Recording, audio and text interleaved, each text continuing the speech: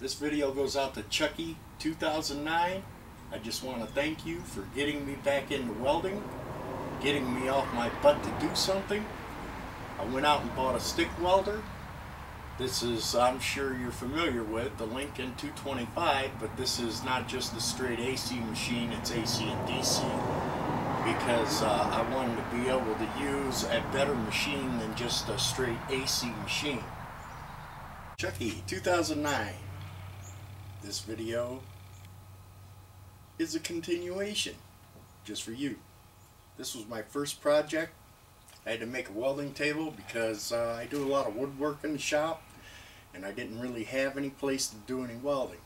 So I made this table out of just 1/4 inch plate, some angle iron. I put a vise on it. I painted everything black. I put a lower shelf on it. That way I've got storage for my chop saw, my angle grinder, and this ain't a little wimpy angle grinder like the one you use.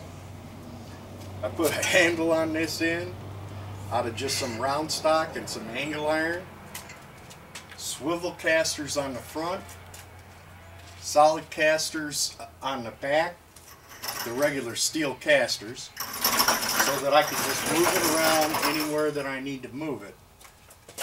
This vise was a Christmas gift a few years ago from my oldest daughter, and it's a pretty good vise. It'll swivel in the front, or you can work with you can clamp pipe in it, or just the regular straight jaws. On this table I've also got plenty of room to hang clamps. And if I could reach it, I just store my magnets for holding steel together right under the underside of the table. It's got plenty of strength on here. It's pretty solid. You won't hear it pinging because I got cross braces underneath, so that when I'm hammering real hard, the 1/4 inch plate just doesn't fold in.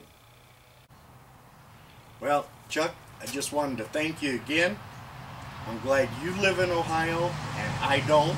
I live in South Carolina, where I have beautiful weather almost year-round. Don't let anybody tease you about your yeehaw, because I think it's great. It inspires me. It lets me know that you're real and that you're not a phony. Until next time, Ron K. Paw 1, that's Ron K. Paws 1, out.